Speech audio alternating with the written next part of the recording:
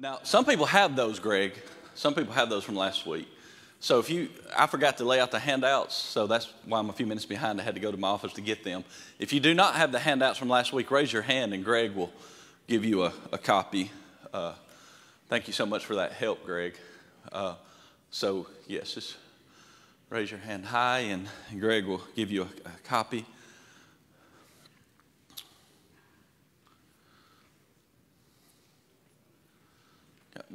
Got a couple over here on this side. So most of you probably have those from last week. Although I do think we ran out last week. I think I printed about 50 and we ran out. So that's good. You always want to have more people, and so.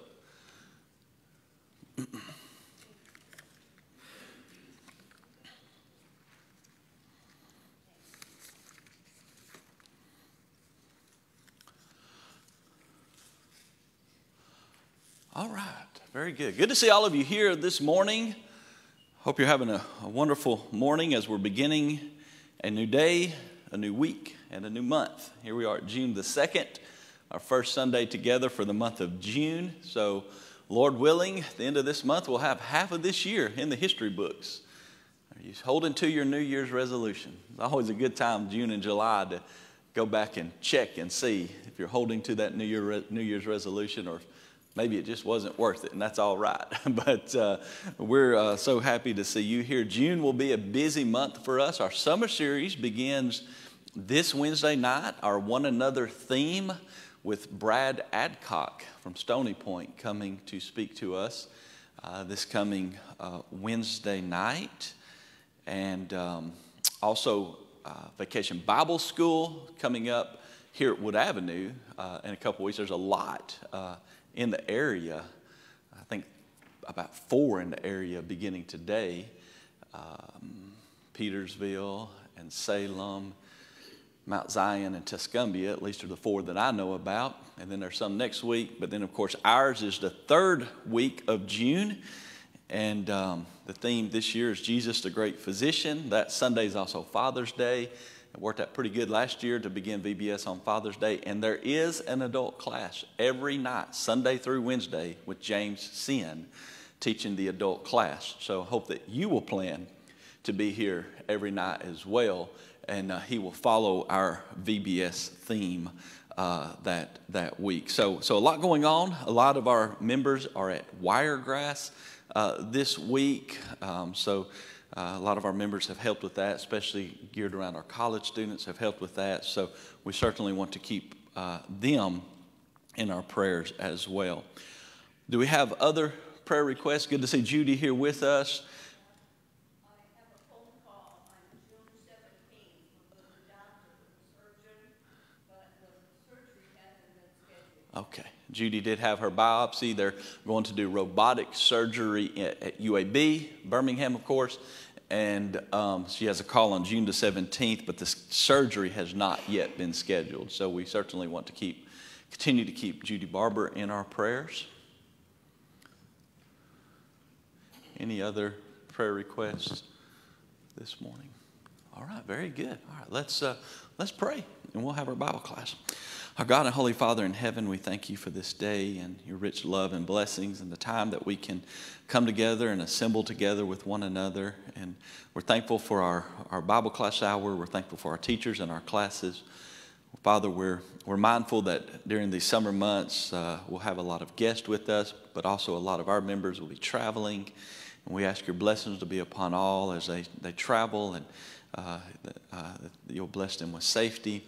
We pray for our group that's at Wiregrass that they can do much good this week in teaching the gospel to those who are at that camp, as well as other camps, Maywood, and so many opportunities to teach children through the work of camp. And we're thankful, Father, for these opportunities. We're thankful for what the summer months will provide for us with our summer series and our Vacation Bible School. We pray that much good will come from our efforts and the planning and the preparation, as well as the preachers and teachers and the time that they've put forth, that you will be glorified and we will be strengthened through these efforts.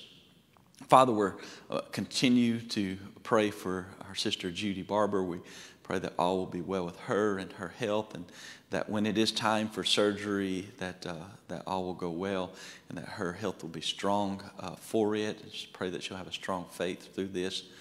We're so thankful to have Trey back with us. We thank you, Father, for his health and his recovery up to this point.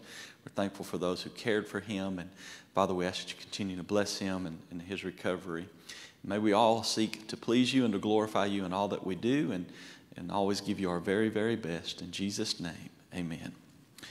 Okay, so we're beginning on page 3, and then we'll go back to page 2. These handouts were given to you last week, the divided kingdom. And so I talked to a couple different people last week after class about maybe trying to change this to a timeline format, make it a little easier to follow. And I will continue to work on that. I worked on it a little yesterday, but the challenge that I'm coming up with is making it flow on a timeline and getting the information in there that I want to get in. So I'll see what I can do with that. And I have some timelines already in my office that I've picked up from other people, but I'm just trying to make so I will work on that a little more to see if I can find a way to accomplish both. But what I'm trying to do with this is help you to see what kings overlapped one another. Because, for example, we're beginning on number 7 under the kings of Israel, page 3, Ahab. But that does not mean that his reign was at the same time as the number 7 in the kings of Judah. So I'll try to make sure I let you know because of different times. Because of different times. For example, just go back to page 2 for just a minute. For example, we started with Rehoboam and Jeroboam, the first 2 kings, but Rehoboam reigned only 17 years and Jeroboam reigned 22 years. So Jeroboam's reign was all of Rehoboam's, was all of Abijam's, and some of Asa's. And so that's kind of why we're going back and forth. So what we did last week is we continued on the kings of Israel to get us down to where we're ready to begin today with Ahab. And then we will jump back to Asa. And so I know it's confusing. It's confusing for me. But hopefully we can follow the handouts together and it will make sense. Ultimately, we just have to read the books of 1st and 2nd Kings because that's where it's laid out. And they even go back and forth. If you read these books from where the divided kingdom begins in 1 Kings 12, he'll give you a king of the north, then a king of the south, then a king of the north, then a king of the south. And he goes back and forth showing where they overlap. The writers, of course, the writer goes back and forth showing where they overlap. So I know it can be a little confusing, and I will try my best to make it as easy to understand as we can. But we're ready to begin today with Ahab. That's number 7, the top of page 3, Kings of Israel. And I was actually reading something this morning. It was interesting, a book written by Michael Whitworth about the kingdom. It's titled How to Lose a Kingdom in 400 Years. And it's been interesting up to this point.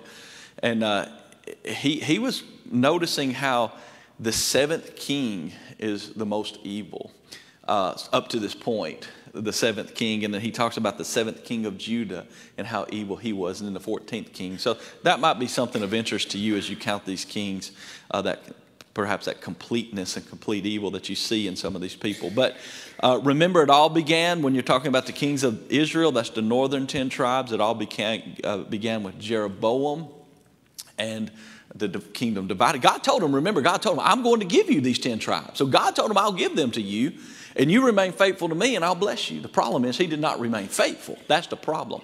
And he started the idol worship, the calf worship.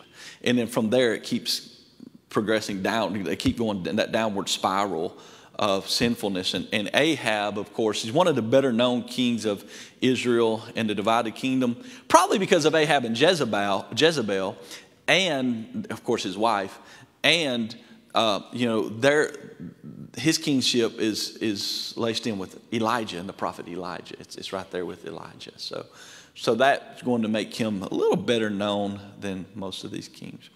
We see in 1 Kings chapter 16, beginning in verse 29, 1 Kings chapter 16 and verse 29, that he was the son of Omri and he was evil. Remember, I might stand corrected as we go through this study where I missed something, but I do not think one king of the northern kingdom, Israel, is ever said that he was good. Okay, in most every one of them it says he was evil. But I do not recall, I do not think as I was going through the notes and through reading these books that one king, it was ever said he was good. Jehu, I think it does not say he was evil, but it does not say he was good either. So with these northern kings, Israel, they are all evil. So he's the son of Omri and he did evil. 1 Kings chapter 16 and verse 29. In the 38th year of Asa, king of Judah. So again, if you're looking at your handout, that's the third king of Judah. So that's they don't always line up. So it's the seventh king of Israel, but it's only the third king of Judah if you're looking at your handout. So in the 38th year of Asa, king of Judah, Ahab the son of Omri became king over Israel. That's the northern tribes. And Ahab the son of Omri reigned over Israel in Samaria 22 years. Now Ahab the son of Omri did evil in the sight of the Lord more than all who were before him. And this is what happens. You see this in the Bible. You just see this in life in general. When people begin going away from God and righteousness and morals, then it just becomes more and more corrupt and more sinful. You know, we have benefited in the nation, especially this area of the nation, that the Bible has been taught and respected for so many years. Even for most of us in our lifetime, those who did not necessarily go to church, there was still that influence to do good and treat one another in a good way. Not that everyone has always done right, not that there's never been any problems or sin, but you see the effect and the influence of God's word filtering through society, even for those who do not even necessarily believe in God or go to church, but their influence may be by family, growing up or whatever it might be, teachers, even at school, to do good. But on the other hand, you see that flowing when it's sinful, and you think, oh man, how could it get any worse? Well, just wait till the next generation, and then the next and the next. I mean, it's just what happens. Yes, it can. You know, there's things happening now that we would never have thought would have happened, but, you know, before we say it could never be this bad, let's just hang on and see what happens. However, at the same time, that doesn't mean give up hope, because as we're going through the books of 1st and 2nd Kings, we're seeing faithful men and women like Elijah, like Elisha, like Micaiah, like some of these other, even into captivity, like Daniel and his friends. So that's something we must remember, regardless of what's going on around us, regardless of how bad we might think things are, there's still the faithful out there who are faithful to God. And we all must choose if we're going to be the faithful or not. So continuing on, it came to pass as though, verse 31, it had been a trivial thing for him to walk in the sins of Jeroboam, the son of Nebat. Now that is the first king of Israel, Jeroboam, the son of Nebat. Now he's having to let us know who he is, because again, we're going to come across a second Jeroboam a little later in the kingdom. Then he took as wife Jezebel, the daughter of Ethbaal, king of the Sidonians, and he went and served Baal and worshiped him. Now you're seeing this, again, this progression away from God. Now what Jeroboam did was wrong, obviously, in setting up and establishing the idol worship, but now you're going a little more. You're going to serving Baal and worshiping him. And isn't it interesting that you see the same thing happening to Ahab that you saw happen to Solomon, a wife from a foreign nation, a foreign people. And that happened to Solomon, of course. He married Pharaoh's daughter. He married women from all of the nations around. He either married them or they were his concubines. And again, that's what it comes back to. That's what it comes back to. Not that they were of other nations or languages or whatever it might be, race, but that they were serving these idol gods. That's what it all boils down to. And the same would be true today when it comes to Christians. You know, if the influence is there, friends, marriage, whatever it might be, then there is a greater chance that I'm going to be influenced to leave God and pull away from God rather than remain faithful to him. So this king Ahab, like his wife, now he's going to worship Baal. Then he set up an altar for Baal in the temple of Baal, which he had built in Samaria. And Ahab made a wooden image. Ahab did more to provoke the Lord God of Israel to anger than all the kings of Israel who were before him. Now you go through those first 6, and then you even think about Solomon, David, and Saul. This isn't who you want to be. More than all who were before him. And he provoked the Lord to anger. And this is what we must read to be reminded about the long suffering of God. Because we're going to get into 2 Kings, where the northern kingdom, Israel, goes into Assyrian captivity, and then finally they all go into Babylonian captivity. If you just pick up the Bible and start reading right there, you think, well, why would God let that happen? Here's your answer. The question is, how did God allow evil to go on as long as he allowed it to go on?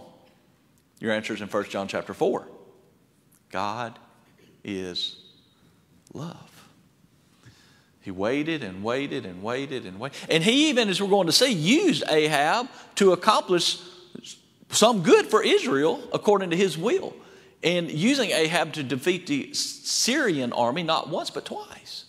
So like Nebuchadnezzar and these other evil kings, the nation of Israel, some of their kings are just as bad as Ahab. Just as bad as Nebuchadnezzar.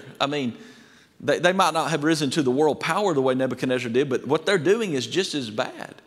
But we see God using people to accomplish his will, whether they're good or bad. And my response to that is, I want to be on God's side. He's going to use me either way. I want to be on his good side. I want to be on his good side. I want to stay on the side that it's all right in eternity. So just because he was doing all this that's wrong doesn't mean that God can't use him to accomplish what he needs done. So verse 33, provoked the Lord God of Israel to anger more than all the kings of Israel who were before him. That's a verse to remember. In his days, Hiel of Bethel built Jericho. He laid its foundations with Abram, his firstborn, with his youngest son, Segub. He set up its gates according to the word of the Lord, which he had spoken through Joshua, the son of Nun. And we talked about that a little bit last week. If you go back to Joshua chapter 6 and verse 26, God said, do not rebuild this. But they did it. And the point is, of course, children, that's just a reminder that God's word is in fact, it's nailed down, and he's not going to leave it. All these years passed, but God said, look, if you do it, this is what's going to happen. Now, who's at fault? Not God. God told them what would happen.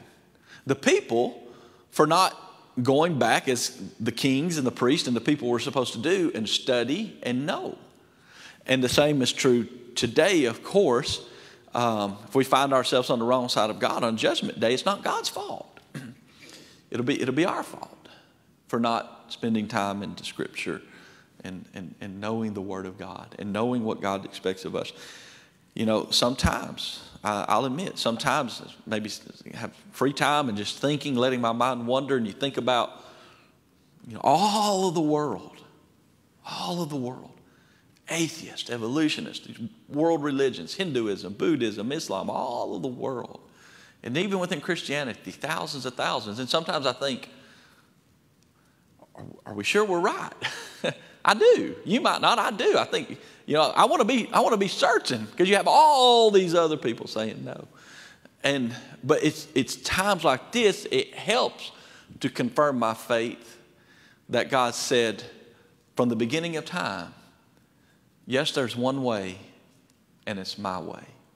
Now, that one way was different for Eve, don't eat of the fruit, than it is for me and you. And that one way was different for the Israelites, worshiping according to the Levitical priesthood, with offering these animal sacrifices and abstaining from certain food to eat, observing the Sabbath day. That's different under that system than it is for our system. But the fact remains the same. God has always said, I am the one way. And that helps to confirm my faith that, we must stay in this one way. that God has given us. And that's just something that I think about. Thoughts or comments on this reading, verses 29 through 34, or Ahab, as we're getting into Ahab. Again, we'll spend a little more time with him than some of the other kings, just because he takes up a lot. He's going to take up the rest of 1 Kings, actually. Now, the kings of Judah are also mingled in here. We're about to jump back to Judah a little later. But as far as the kings of the north, Ahab, you know, there's 30...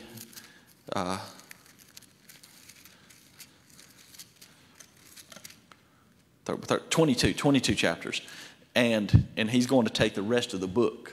So there's a lot of time and attention given to this evil king Ahab, who did more evil than all who were before him. Yes. Mm-hmm. I thought mainly it had to do with the amount of effort Ahab put in after being manipulated and converting into whatever Baal's religion is, and I was sitting here the whole time thinking, like, he's putting a lot of effort into building new temples or worship centers, if you will, for this idol that he, you know, in a previous generation had nothing to do with, knew nothing about, didn't have anything to do with, maybe heard about it, and he's gone full force this way because of his wife. And I'm thinking to myself, he is a recipient of the generational blessings that the Israelites were given by God taking them out, and knows of the stories of them coming out of Egypt and the wanderings and the blessings, and seeing God put them, and he's gone full force against God and heading in this other direction. And I was dumbfounded as I'm sitting here trying to contemplate, you know, with foresight, of course, how all that transpires. But I returned it back to think, well, we do the same thing. You know, we see God's blessings, know God's blessings, yet, as you pointed out, thousands of denominations exist because they want something different than what God has given. They want something more than what God has authorized, or they want to contend against even in some other religions. So I guess I've circled myself all the way back to ain't nothing new. It's all the same. Sure, yes, absolutely. You do see, and that's a good point, how he just dived straight into this in the effort of, he's trying to get away from God, you know. And again, you see, and I mentioned this last week in our introduction, you know, I would say that the beginning of their decline was not when the kingdom divided, but it's way back in 1 Samuel when they said, set us a king over us. And God said, they've not rejected you, to Samuel, said they've not rejected you, that rejected me, that I should not be king over them. And when we reject God, then yeah, it's, you know, but there again, I do think you see, we're seeing in Ahab, because remember, I believe this is the third time the kingdom has changed in the north. Now the south remains the seat of David, descendants of David, because God had made that promise. But in the north, you get 2 or 3 kings, and then one's assassinated, and it changes to a different family. And with each change, and with each generation, with each child, you know, again, if he's seeing his dad as evil as he was, then, you know, if he's not guided back to truth, then he's going to take the next step. And you'll see quite often, not always is that the case. Sometimes you see children raised in ungodly homes, and they say, this is not what I want, I'm going exact opposite. Sometimes, unfortunately, you see children raised in godly homes, and they choose to rebel. That, I realize that, but at the same time, for the most part, you follow. You follow what you're doing, and what you see, and what you know. And yeah, it's sad to see what can happen, what did happen to the nation of Israel. And remember, from beginning Saul all the way to captivity, only about 4 centuries, 400 to 450 years. It's not that long until they lose it all. Not that long. And you could think of it like this: the height of their kingdom, not necessarily spiritually, but as an economy and strength and the days of Solomon, well, that's down to closer to 300 years, you know, to go from there to straight down, that nosedive. Kind of JV's point, I mean, there is, I think, you know, kind of bringing it personally, I guess, to some degree, when, look at the enthusiasm level between those who are raised in the church versus those who are doing conference. And, you know, and I'm not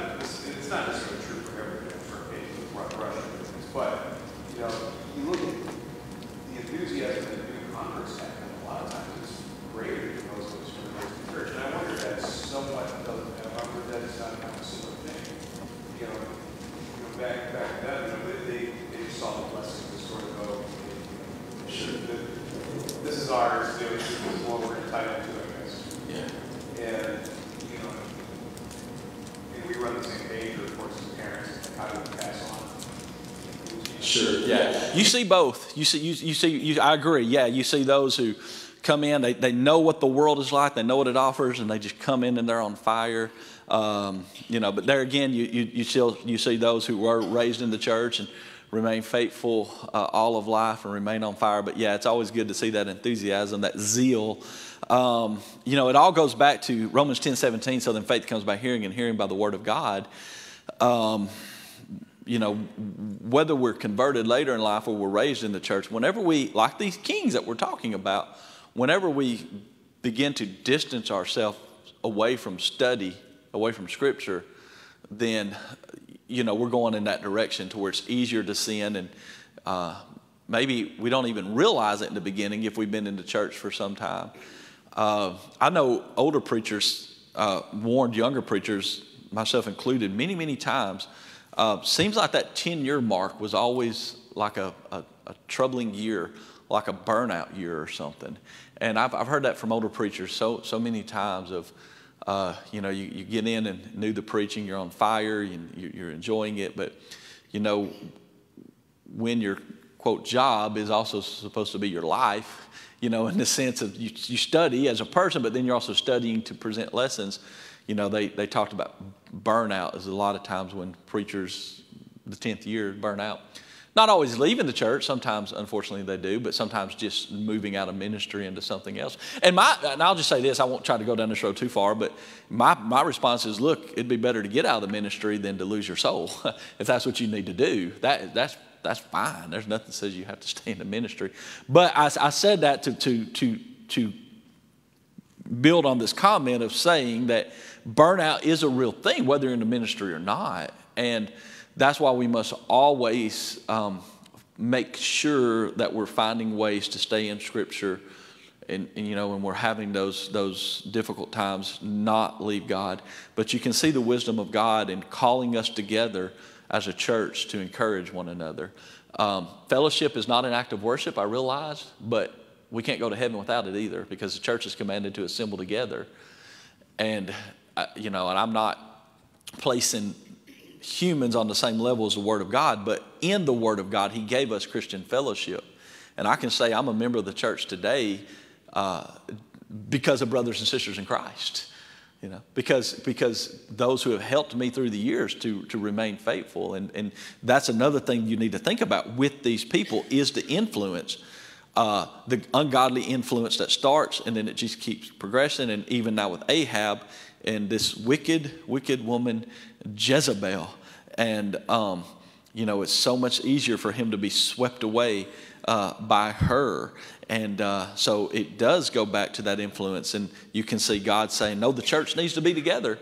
And there's a reason the church needs to be together. There's a reason the church needs to assemble together, because what it does for us. And that would be my biggest concern with what we offer online. I know there's a need for it. I've used it many times and I'm thankful for it.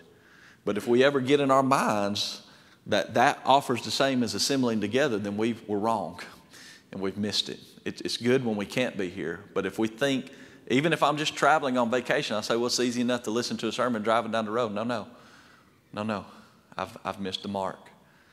There's something that the assembling together with brothers and sisters in Christ does for us that we can't get anywhere else.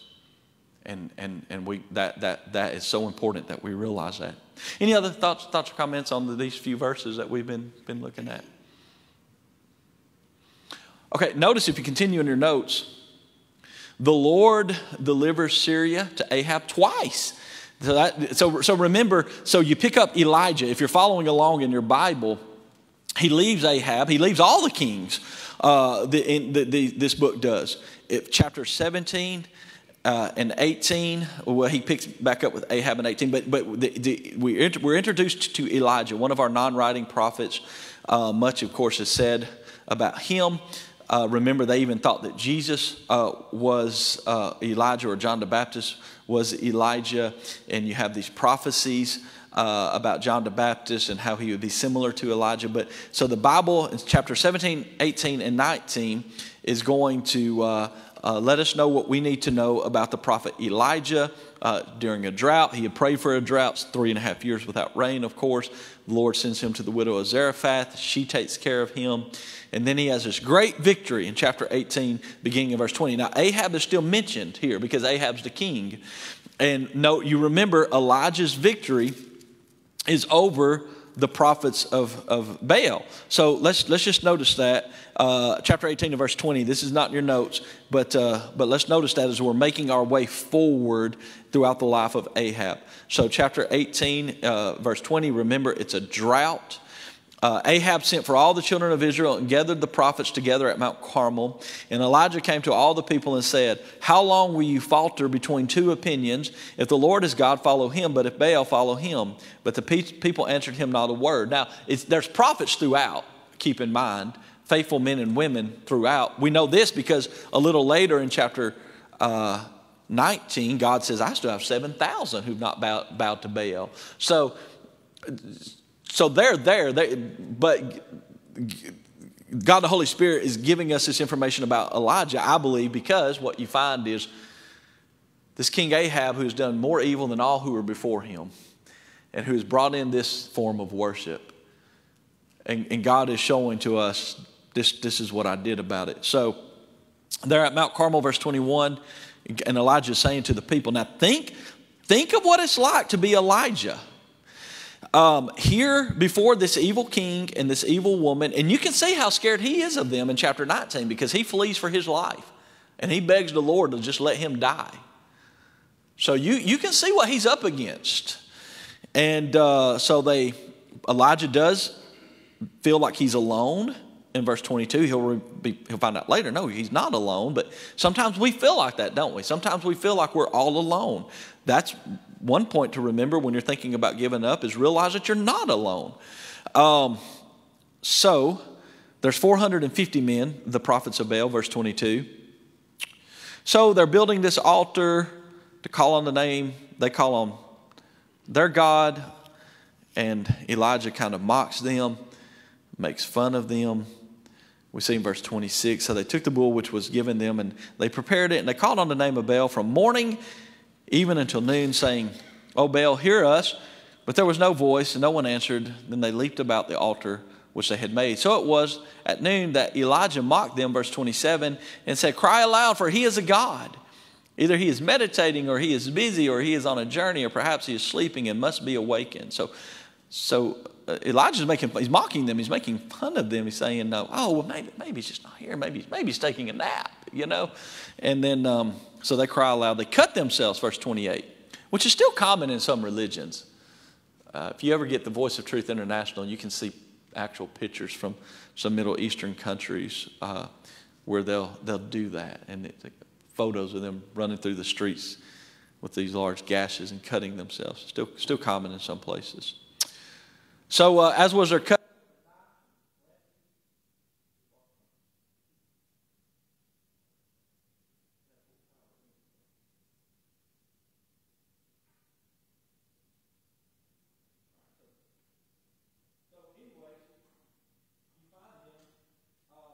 cutting themselves midday. Midday passed and prophesied, but then Elijah comes on the scene, verse 30.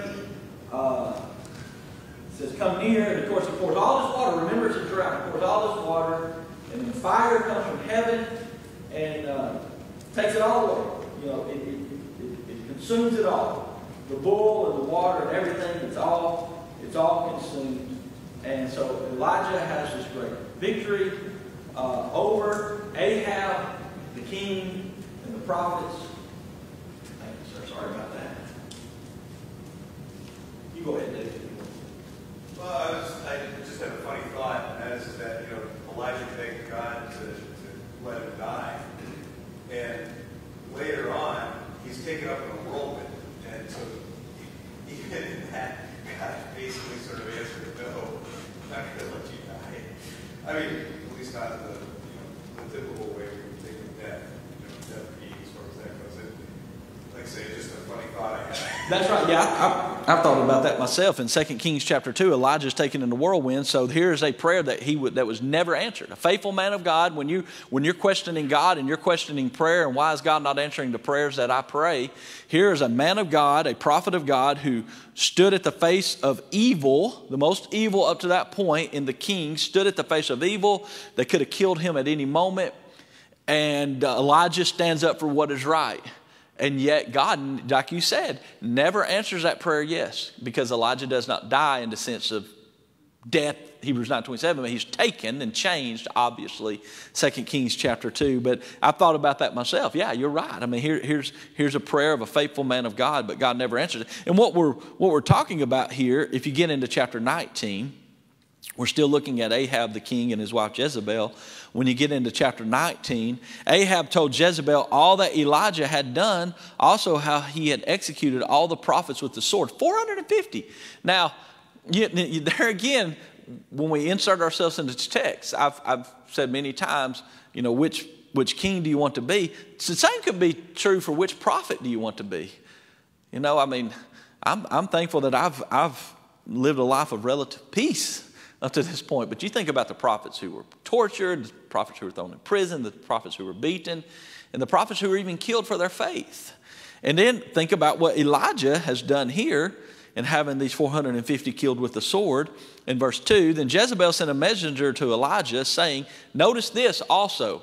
Remember, God said, we talked about this way back in the book of Deuteronomy, for the kings to not multiply wives, nor take a wife of a foreign country.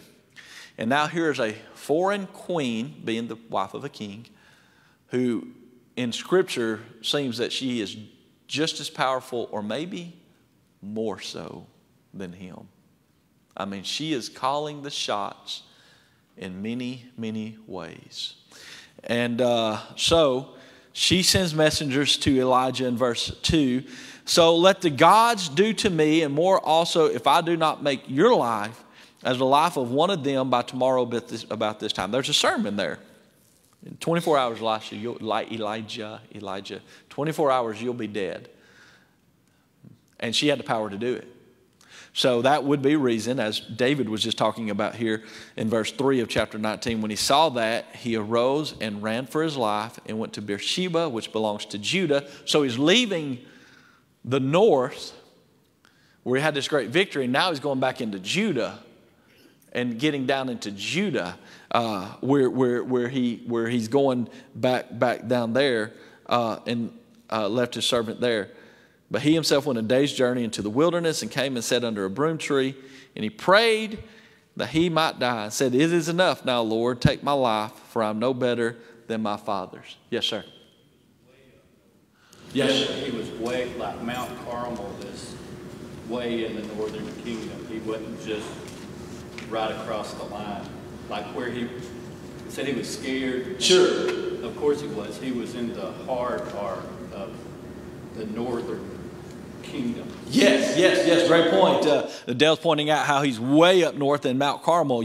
We'll see later Amos will go across the border from Tekoa into Bethel, but he's just across. It's still bad for him, bad enough, but like I say, he's just across the border where Elijah is on up there, and he's in the heart of this sinful nation and this sinful people. You must appreciate that.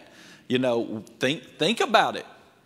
Are we ready to walk into some nations and do what Elijah did here? Are we ready to do that? You see what can happen. Sadly, what was it, a week ago, that young missionary couple, I'm not sure what church they were with, but they and one other was murdered in Haiti last week, and they looked to be very young. There's a lot. We're here in peace this morning, but you try to put yourselves into this situation where, as Dale was saying, you're way up there. You're on Mount Carmel. You had this great victory, but now he's running back to Judah. He's doing what he knows to do to try to be safe. Because remember, the kingdom divided. Something we looked at last week. The kingdom's divided. They're still working together at times. We see at times they're allies, and they work together to go to battle against other nations. But at the same time, they are two, in fact, separate kingdoms. So he gets back to Judah, where the southern kings are. Now remember, so this is where it's good to keep this in mind. Look back on page 2. Look back on page 2.